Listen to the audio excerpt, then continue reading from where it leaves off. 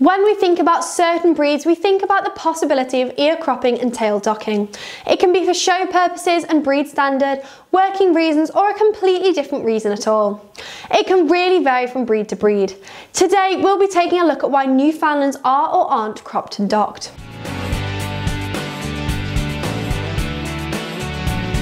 Welcome back to the Fenrir Newfoundland show. My name's Franny and I'm a certified canine leader here at FenrirCanineLeaders.com.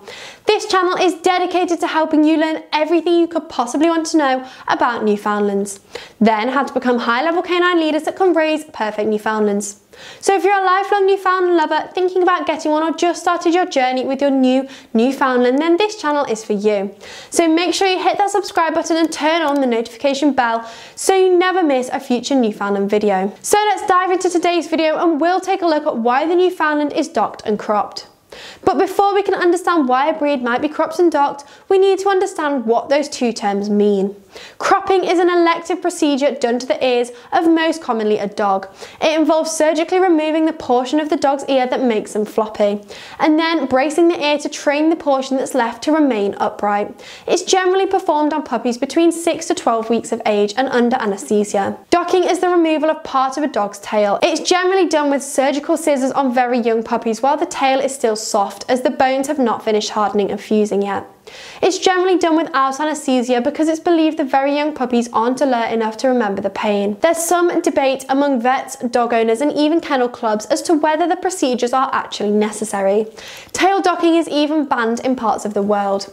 Unnecessary docking may cause nerve tumours on a dog's tail, and cropping also has its downsides. There's always the risk of something going wrong when surgery is performed. However, some believe that there are benefits to both cropping and docking a dog's ears and tail.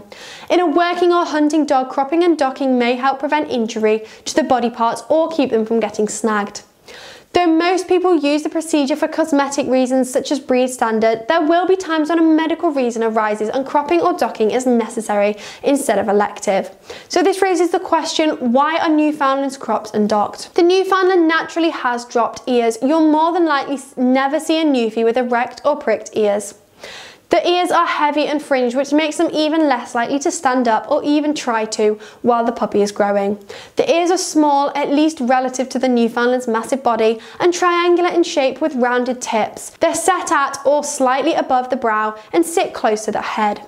Newfoundlands were known to work in the water, and this setup, along with their coats, helps to keep water out of their ear canals. So both working and showing Newfoundlands will not have cropped ears. Grooming is much more important to this breed's ears when it comes to keeping them healthy.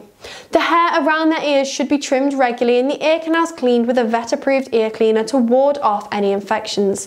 It's also important to make sure their ears are dry after any sort of activity in the water.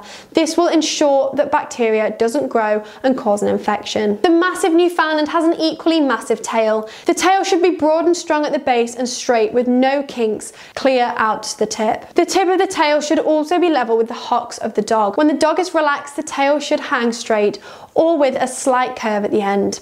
When excited, the tail should be carried outward but never curl over the back.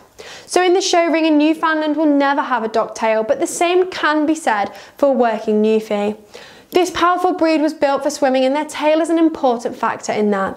Their strong broad tail acts as a rudder in the water to keep them balanced and upright while swimming, especially in strong currents and waves. To sum things up, the Newfoundland isn't normally a breed that has its ears cropped or its tail docked. The Newfoundland's ears and tail are an important part of the breed and their work. Its ears aren't too long that they'll get in the way, and it needs its tail to keep good balance while working. So cropping and docking both would be reserved for medical cases when it comes to this canine. I hope you enjoyed today's video. If so, make sure you hit that like button, get involved in the comment section down below, and don't forget, if you're new here, make sure you subscribe, as we have 3 dedicated Newfoundland videos coming here every week. So I can't wait to talk to you again on the next episode of the Fenrir Newfoundland show.